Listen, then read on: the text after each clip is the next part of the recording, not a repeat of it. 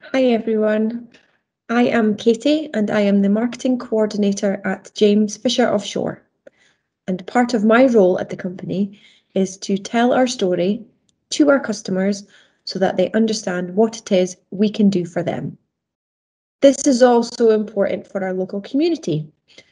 There may be some of you who have heard of us, who have walked or driven past our building, yet you aren't really sure what it is that we actually do. This presentation will give you a brief overview of who James Fisher Offshore are, what it is we do, and the different opportunities and support available to you and the school. James Fisher Offshore is a global service company to the oil and gas industry, an industry that is constantly changing and an industry that has had a difficult few years due to a crash in oil price and the effects of the COVID-19 pandemic. The world is on a journey of net zero in order to tackle climate change, and with this comes the term energy transition, which means to move away from fossil-based systems of energy like oil and gas to renewable-based energy like wind and solar. Yet there is still a huge demand for oil and gas, and it is expected that oil and gas will need to provide more than half of the total cumulative energy consumed in the UK over the next 3 decades. There are over 12,000 offshore oil and gas platforms throughout the world, and over time they will need decommissioned and removed. This is a huge area for the oil and gas industry and a sector which James Fisher Offshore is heavily involved in. Over the past 2 years, we have invested in broadening our service offering into renewables, and we now have the capability and equipment to provide support services on offshore wind farms. With the energy transition comes the opportunity for oil and gas companies to reposition themselves like James Fisher Offshore has and attract new talent to lead change within the industry. You have to be in it to change it. Oil and gas industry is huge with so many different areas. In as simple a way as possible, I will explain how James Fisher Offshore fits into the industry. So the top image on this slide represents topside, which is your platforms and support vessels. The below image is what is subsea and on the seabed underneath the platform. The operators own the platforms and the oil fields below, and the subsea contractors own the vessels, and they are contracted by the operator to carry out work. We work alongside both of these groups to support their projects with engineering capabilities, equipment provision, and the necessary offshore workers to carry out the work. So the main segments that we work in are subsea construction, and this is the installation of the platforms and the associated infrastructure on the seabed. Inspection, repair, and maintenance. There are some offshore platforms which have operated for over 40 years, and they will require constant repairs and maintenance to operate safely and effectively. Commissioning requires the seabed to be left as close to its original state as possible, and this requires the removal of the offshore platform and all associated infrastructure on the seabed. Here at James Fisher Offshore, we have the capacity to carry out this work. Examples of our equipment includes winches, cranes, abrasive cutting, and subsea tooling. So I have a few examples and images of the work that we have completed to give you a visual of what it is that we do. So the first image on the left is one of our hydraulic winches on an offshore platform, and the second is of our equipment on the back deck of a vessel. The equipment was used on both of these jobs to support lifting requirements of production lines from the seabed. The second example shows a JFO subsea shear, which cut pipeline from the seabed, and then we had our recovery grabs, which is the image on the right, lift that cut pipeline to the surface. And the final example is from a recent project, which is of platform decommissioning. Our expert team and equipment cut the 4 jacket legs of the platform so that it could be removed safely from the seabed. I hope that gives you an idea of just some of the things that we do here at James Fisher Offshore. We are an international business with several offices and workshop facilities, and we offer a vast range of career opportunities. So I'll pass you on to my colleague Lindsay, who will explain some of that in more detail. Thank you. Hi everyone, my name is Lindsay and I'm the Personnel and Competence Manager at James Fisher Offshore. My role at the company is to look after the learning and development of our employees and also to provide support to our apprentices. I'd like to talk to you today about some of the career paths at James Fisher Offshore, and particularly around apprenticeships. We'll give a little bit more detail. So core skills, you've seen some of the work that James Fisher Offshore do, and you might wonder how the core skills that you do at school can fit into the workplace. So communication, this helps you with liaising with co-workers and customers. You might be talking to people face to face, on the telephone, through email. Numeracy, that helps you to understand charts, graphs, company budgets, purchase orders. Information and communication technology. In James Fisher Offshore, this is really key. We are constantly working with computers, so your computer skills, working with online documents, typing, emails, some of our systems. Problem solving would help with research, planning, checking. Working with others, this helps you understand your role and what others do. It also helps you to work as part of a team or department. Personal skills and values helps you to be dependable, reliable, use your initiative and to show integrity. So some of the career paths at James Fisher Offshore. When someone enters the organisation, there are many career paths and directions that someone can take. Now this might be UK or it could be globally, it could be within the JFO team or it could also be within the James Fisher and Sons bigger group. Some of the positions that we've got here is just an idea of the types of things that you might want to do. We're very supportive of the hashtag no wrong path. This is an example of some of the people within JFO and the different routes that they've taken towards their current positions. So Lauren is a personnel coordinator. She came straight from school and she's been with JFO for 6 years. Katie is now a trainee applications engineer. She went to university and did her degree. She's been with JFO for 2 years.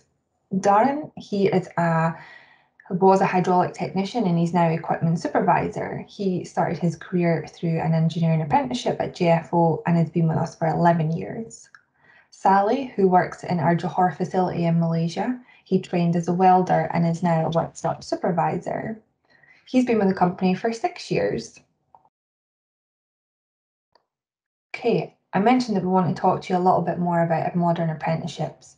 So some modern apprentice fast facts. An apprenticeship combines on-the-job training with classroom learning.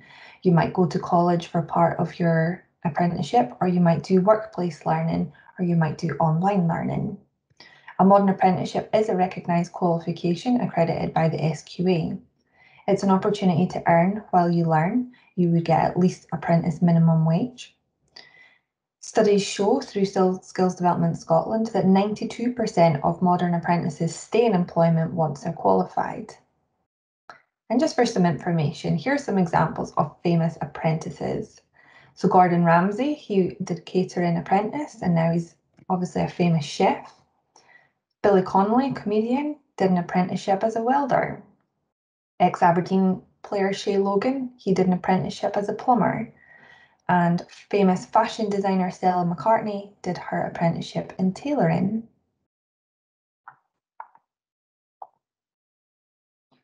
We'd now like to show you a video in the day of a life of an apprentice. This features 2 of the apprentices here at James Fisher Offshore.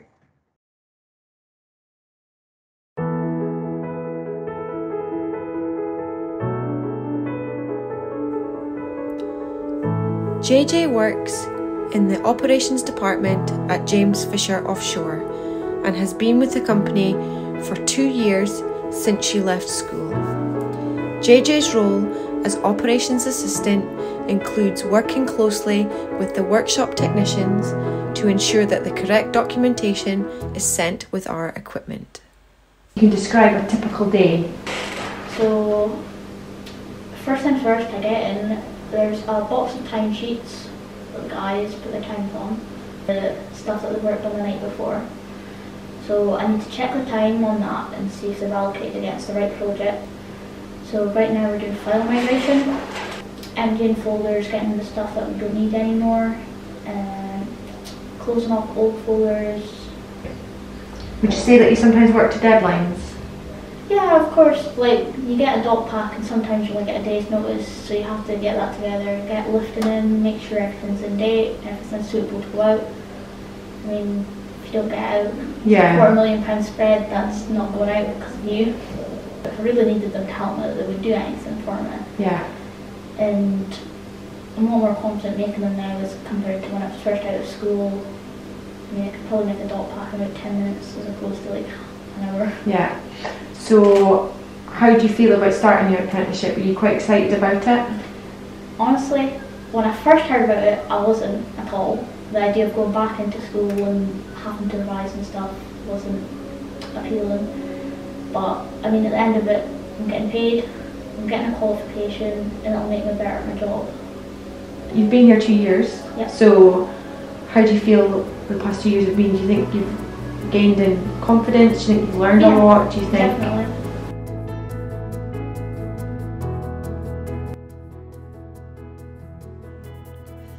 Sean is in his 3rd year of his hydraulic engineering apprenticeship at James Fisher Offshore.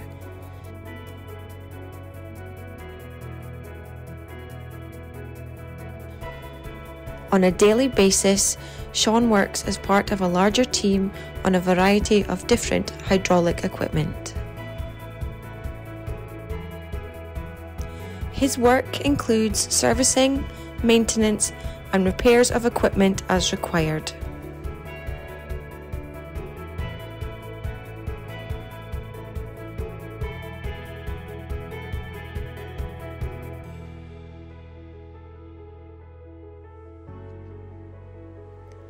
As part of his role, Sean must ensure that the correct parts are sourced and that all paperwork is kept up to date.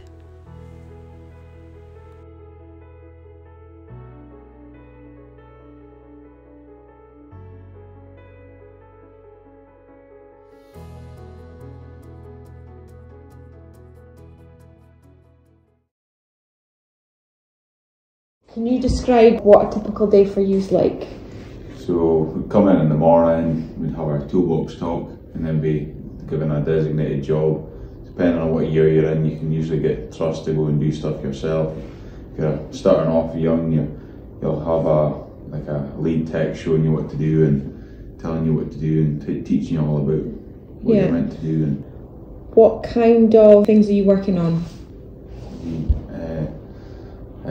Just now I've been working recently on a lot of winches, reelers, HPUs. I do all the water pump as well, sometimes the HT400s. Just try and do as much as I can in the yard. I wouldn't learn everything really. Yeah, and is it maintenance, service? So there's not jobs, we'll tend to take like a tool in we know it doesn't work, and then we'll obviously source what the problem is and buy whatever we need to repair it and then refit it again, and we'll test it and go from there. Okay, so how often are you at college? I started off, it depends, some of the other apprentices were 2 days a week. I was always just 1 day a week, but depends whether you're Fraser Barrel and so. What kind of things do you cover when you're in college? So when you first start off, you've got mainly you start off your first year, like your hands-on kind of stuff, so you'll be doing like bench fitting, filing, and making stuff, and then you'll go on to using lathes, learning how to weld, using some of the bigger machines like pillar drills, belt sanders, stuff like that, and then after that it gets more like into schematics and drawings and AutoCAD and stuff like that, and using more computers and a bit more math kind of stuff. Yeah. So, did you leave straight from school and go straight into Yeah, well, I didn't have an apprenticeship when I first left school. I went straight from leaving in fourth year, I think it was, and I went straight into college. And then I'd done my first year of the course I wanted to do, and then second year they just took me on fishing, and I just kept doing the same college work. Yeah. And then I went from there. Hopefully there's a lot of opportunities and maybe get a bit offshore done and take me here, there and everywhere and learn to work some more machines, fix some more stuff. So.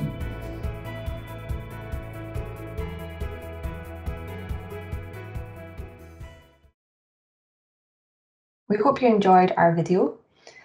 Now we'd like to give you some top tips for interviews. Now, whether this is for an apprenticeship, college or workplace, I think they're really important.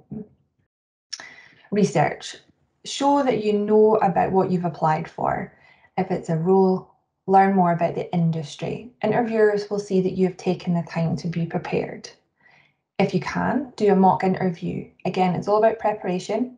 Look up potential interview questions and ask someone to do a mock interview with you. Interviews now, they might be online, especially in the last year, and a lot of things have moved to Teams interviews. If this is the case, please test your IT equipment in advance. Set up in a place that you won't be disturbed. Make sure that your connections, camera, microphone, all this works before your actual interview. If it is a face-to-face interview, make sure that you know where it is, what time it's at, and either way, be early or at least on time. Be there or log in, plenty of time. It's important to feel comfortable and look tidy and presentable. First impressions count, even if you're at home on your laptop or tablet. During an interview, if you don't understand something, take a breath and ask the interviewer to repeat or reword the question. Main thing really is come prepared. Come prepared with questions of your own, things that you might like to know more about the role, the organisation, the industry, or about the interviewers. I would say that's one of the key things to make sure that you're prepared with questions at the end. Lastly, please don't stress. Just most interviewers know that it's potentially your first interview. Have a glass of water close by. Don't feel that you have to constantly talk. Listen to the question, take a breath before you make your answer. Be honest, stay positive, be confident in your skills and strengths, and it will show through. Ask for feedback. Lastly, you might be successful and you might not be. That doesn't mean that you weren't good enough. It just means that someone else was more suited to the role. Ask for feedback so you can learn from that. And then after a little while, you can reread that feedback and you can decide what you want to take on board for the next one. But in summary, preparation is key. Thank you very much for listening to us. We, James Fisher Offshore, wish you success and happiness in whichever route you choose. If you have any questions for us, we'd be delighted to answer them.